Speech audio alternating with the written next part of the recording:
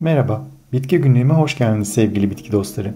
Bitkilerin dünyasına yaptığımız bu yolculukta her gün yeni bitkilerle tanışabilir, onların pek fazla bilinmeyen hikayelerini benden dinleyebilirsiniz.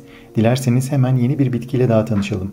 İpekağacı ya da Latince adıyla Albizia julibrissin baklagiller ailesinin bir üyesi olan gülibrişim, pembe ipek ağacı, pudra fırçası ağacı, gülipek ya da pembe mimoza ağacı olarak da bilinen, kökeni Asya'nın güneybatısı ve doğusu olan güzel görünümlü bir süt ağacıdır.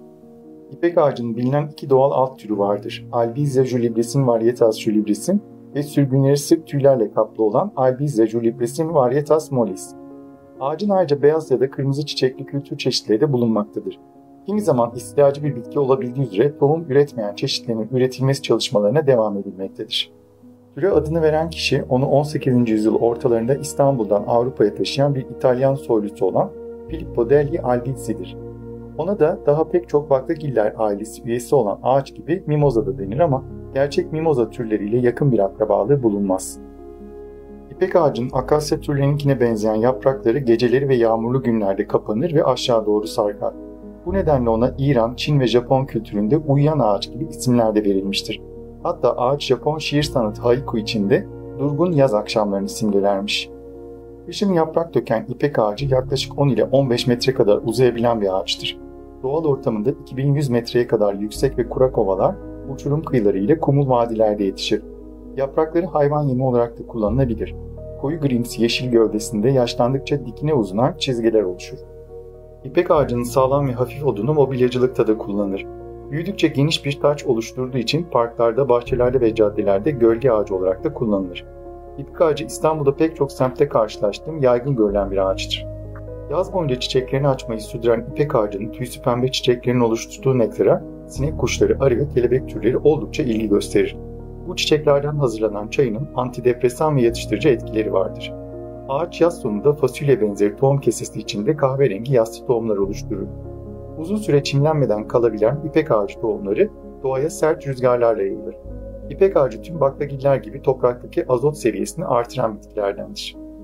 İpek ağacı hızlı büyüyen ve çok fazla su istemeyen bir ağaçtır. Özellikle sıcak yazların yaşandığı bölgelerde kızgın güneş altında ya da -25 derece soğuklarda bile hayatta kalabilir.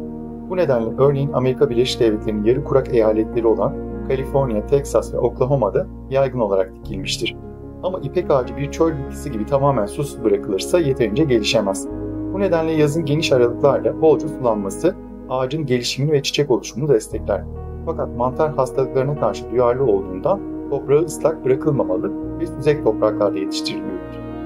İpek ağacını tohumdan yetiştirmek oldukça kolaydır. Önceden bir gün boyunca ıslatılan tohumları torf içinde kısa sürede çimlenir. Bol ışık alabileceği bir ortamda ve sulamasına dikkat edilerek bir yıldan sonra iç mekanda yetiştirdiğiniz fidelerinizi havalar ısındıktan sonra bahçedeki konumlarına taşıyabilirsiniz. Ağaç ilk birkaç yılda çiçek oluşturmayabilir. Bu nedenle sabırlı olmalısınız. Yaklaşık olarak 3 ile 4 yıldan sonra emeklerinizin karşılığında sizi güzel çiçekleriyle ödüllendirecektir. İpek ağacının farklı kültürlere göre değişen anlamları vardır. Örneğin Kore'de içe kapanmak, ayrılık ve özlem duymak gibi nostaljik duyguları simgeler. Çin'de çok sevilen bir süs ağacı olan ipek ağacı, Çin kültüründe ise seçkinlik, nezaket ve güzelliğin gelip geçiciliğini sembolize eder. Ona Çin'de mutluluk ağacı da denir ve efsanevi bir masal kuşunun gözyaşlarından doğduğuna inanılır.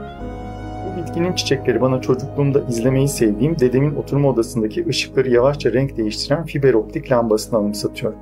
Eskiler bilirler, 70'li yıllarda şimdilerde olduğu gibi gündüz lamba hatta mum bile yakılmazdı. Ve ben de o sihirli gibi görünen lamba yansın diye bir an önce akşam olsun isterdim. Dolayısıyla bu konuda ben de Koreliler gibi düşünüyor ve onlara hak veriyorum. Bitki günlüğümü ziyaret eden herkese bu videoyu izlediği, beğendiği, yorum yaptığı ya da paylaştığı için teşekkür eder, bol çiçekli günler dilerim. Bir sonraki videoda görüşmek üzere.